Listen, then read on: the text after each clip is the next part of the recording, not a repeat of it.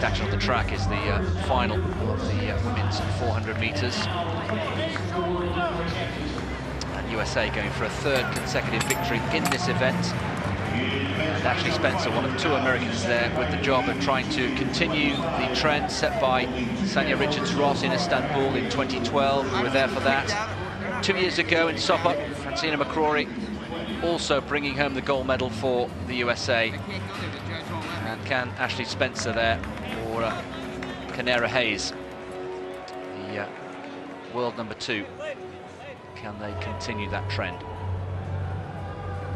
Stephanie Ann McPherson also in there from Jamaica, Commonwealth Games champion. There is Adekoya from Bahrain, former Kenyan athlete. While oozing quality, there is Canera Hayes, who's been in great form this weekend. Newly crowned US indoor champion from last weekend, 24 years old, unbeaten in 6 races. Justyna Swiaty, who was 4th, just outside the medals in Sopot on home soil 2 years ago. She's the Polish champion. There is McPherson, 27 years old now, was 3rd in her heat. She goes in lane 2. Iveta Putalova. I know, I have long arm. From Slovakia, who's also 3rd in her heat. She was the fastest loser.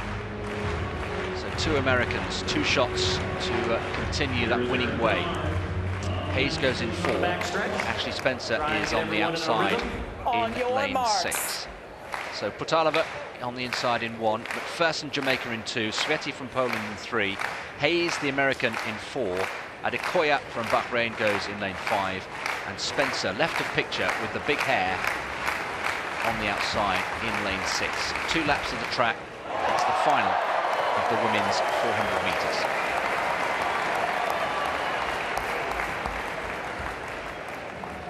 Set. Away they go.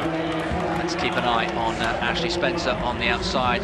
Adekoya aggressively down the back straight away, eating into the stagger of Ashley Spencer. Also running a nice measured run is Hayes. McPherson also going well. These 4 have got the early advantage as they break from their lanes. Hayes coming across. Adekoya at the bell.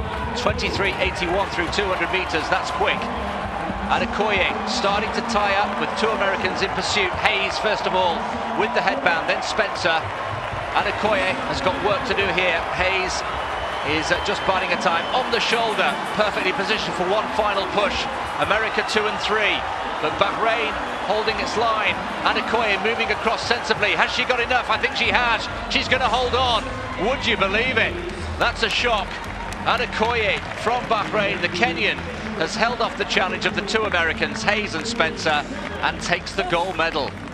Adekoya, would you believe it? Well, we saw the American just a few minutes ago, Boris Berrien, with a courageous front-running performance, and there's another one.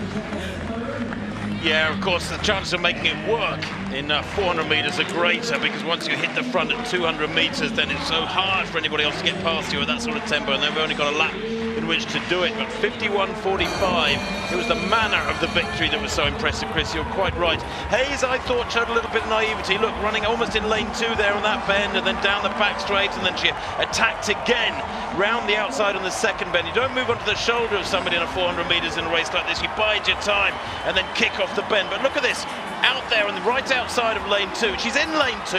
She's run 1.5 metres further than Adekoya there on that second lap, maybe more. She hangs on for a medal really bravely, but gosh, you'll look at that one and break it down, and I'm sure run more wisely next time. But Adekoya, let's not take away from that run. Brilliant.